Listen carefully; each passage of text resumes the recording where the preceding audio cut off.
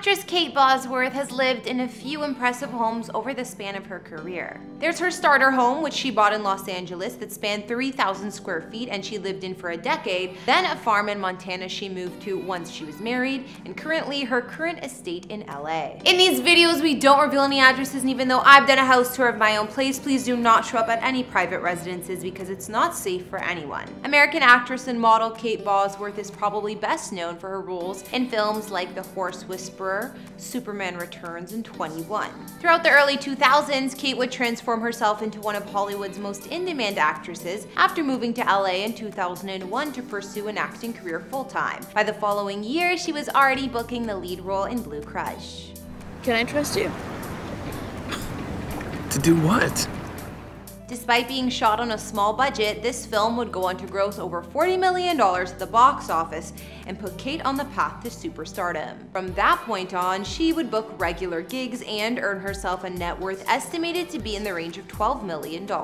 Shortly after making a splash in Blue Crush, Kate would take some of that hard-earned money and spend it on her very first home in Los Angeles, California, a nearly 3,000 square foot house located in Nichols Canyon. But at the same time, the happy couple also secured themselves a mid-century home in Los Angeles. However, these days, the once married couple has now called it quits. Hey guys, it's Kara the Vampire Slayer back with another exclusive house tour here on Famous Entertainment, today looking at the homes of Kate Bosworth.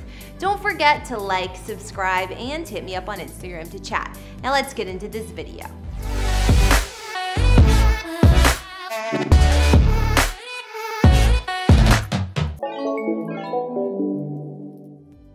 In 2005, Kate Bosworth purchased herself a gated and private hillside property high up in the Nichols Canyon area of Hollywood for a reported $2.1 million. The two-story house was originally built in 1955 and boasts 3 bedrooms as well as 2.5 baths in a modest, but certainly not small, 2,890 square feet of space. A blacked-out gate on a winding street near the top of Runyon Canyon kinda gives away the secret that behind all of that iron is a celebrity home. But once that gate swings open, it reveals a concrete driveway that dips down to a compact motor court with a front-facing 2-car garage. Then there's a brick courtyard that leads around to the front door of the home. Once inside, a small entryway leads into an open-plan living space that's centered around a white painted brick fireplace. Chocolate-toned hardwood floors run throughout the rooms of this urban loft-style space, including a small sitting area that boasts a vaulted ceiling over top of the fireplace. Tucked off to the side is a TV room with some interesting yellow and crimson floral wallpaper that somehow manages to work.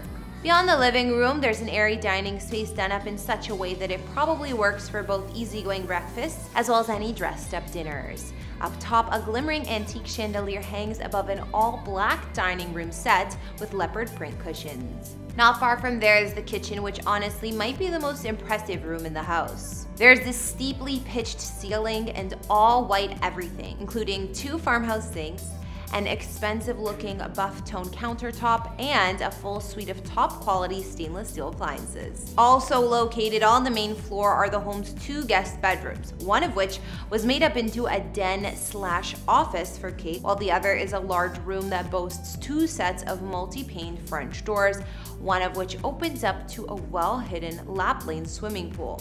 These bedrooms both share a limestone-floored bathroom that's both spacious and well-equipped. And for the master suite, it takes up the entire upper floor. It's decked out with wood flooring and skylights, and it boasts its own seating area, as well as a private terrace that's been nestled into the surrounding treetops.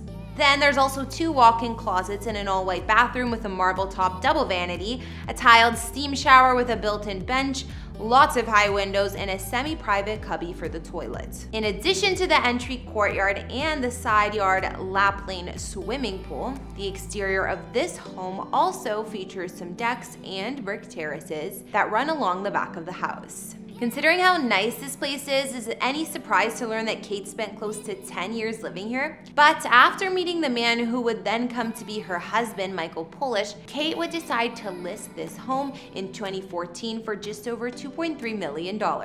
Who ended up buying it? Well, none other than Vince Vaughn. As for Kate, well, she and her new hubby would pack up their belongings and head off for the state of Montana. After successfully selling her first LA home, Kate moved into a ranch that her husband picked up a few years earlier in 2009 for $555K. To be honest, other than the fact that it's believed to be located somewhere around Big Fork, Montana, there isn't much info about this home. What we do know is that Kate and Michael were married somewhere nearby in an extravagant ceremony put together by Martha Stewart.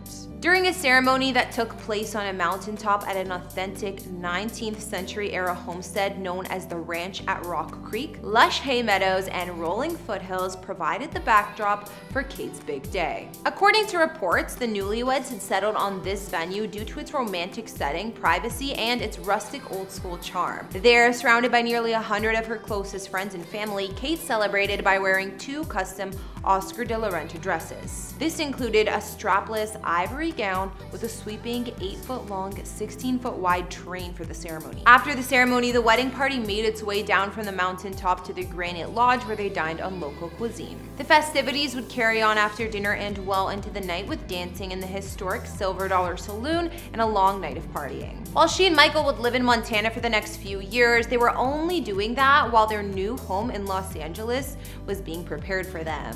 Shortly after selling her original Los Angeles home in 2014, Kate and Michael also bought another mid-century LA home. Much like their former residence in Montana, Kate and Michael kept the location and details of their new home on the down low. In fact, all we know for sure are a few random details. For one thing, it was built in 1955 because Kate has something of an obsession for mid-century design. Speaking about this home with Architectural Digest, she would tell them, "I love mid-century design. Michael and I are both very responsive to clean design, and mid-century lends itself so well to that."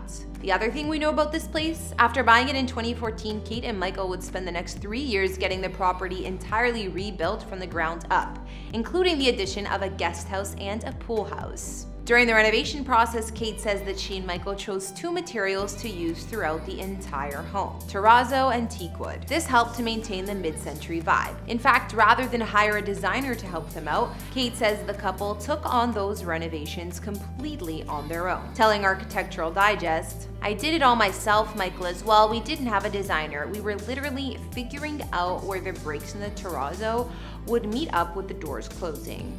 Around 2018, the couple's new family home was finally complete. Soon after, Kate would discover a surprising house guest had moved into their brand new pool. Shortly after she got rid of the bear, Kate would also get rid of her hubby. In early 2021, Kate and Michael split from one another. Afterwards, Kate would go on to shoot an upcoming horror film titled House of Darkness, where she would meet fellow actor Justin Long. Soon after, these two would begin dating, and they're now reportedly living with one another. While it's unclear exactly where these two are spending their time together, I find it kind of hard to believe that Kate would go through all that hard work of completely renovating a home from the ground up, only to then not spend any time there. So my best guess is that she and Justin are shacking up in her mid-century house. Alright guys, that'll bring this Kate Bosworth house tour to a close. Be sure to let me know what you thought about her former homes, especially anything that might have surprised you. Thanks for tuning in. Don't forget to hit that subscribe button if you haven't. Follow me on Instagram to chat, and I'll catch you all in another video. Bye!